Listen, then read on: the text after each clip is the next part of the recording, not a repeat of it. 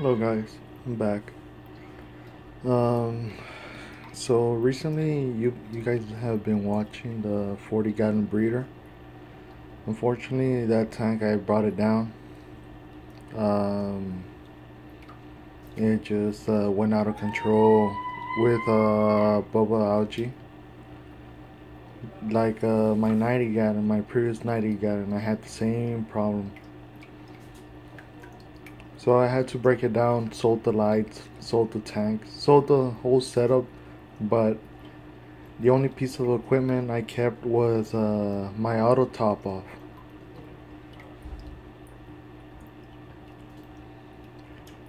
So I downgraded to this Nuvo 20-gallon Fusion. I got it used, I couldn't pass. Um, I bought it for $40. No skimmering yet. I kept some of my corals, as you can see. One of these two Monties. That's one of my Mystic Monty, but it lost some color in my cousin's tank. I also kept this chili pepper Montipora. This Monty I just traded for my frag rack. I didn't have no use, no space for a frag rack in this tank. So I got this Monty for trade and some star polyps.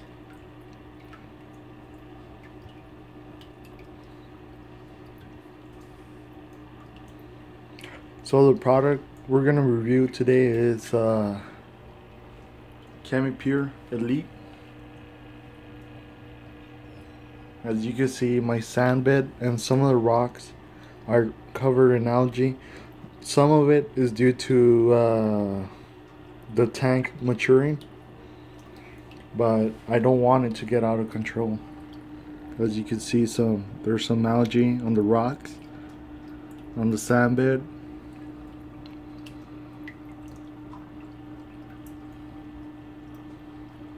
Sorry about that bag. I just got that hammer for my LFS.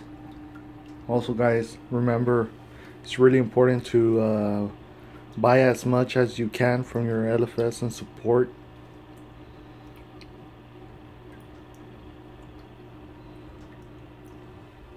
So yeah, so my current setup in this tank, it's only the SB Reef 16-inch basic LEDs. These are running off 2 wall timers. My auto top off line goes up and shoots water towards the middle of the chamber. And I just have the same 5-gallon jug. Right now I'm mixing some salt water. It's about 2 gallons, 2.5 gallons. That I'm about to make a water change. I'm not gonna touch the sand bed. At first I was touching the sand bed, but I don't want to disturb the sand bed no more. Okay, so we'll give it like 1-2 weeks, and I'll come back with a video seeing how the tank is doing with the algae problem, checking how this Chemipure Elite is working, and we'll see some updates on the corals. Also, I'm trying to recover this Montipora. As you can see, there's some white bleached because my cousin is using the Orbit current LEDs, not bashing them, but it's on a 75-gallon, and I believe he needs a stronger light to get deep in that tank. Also, my green Monty lost some color up here, is slowly gaining it back.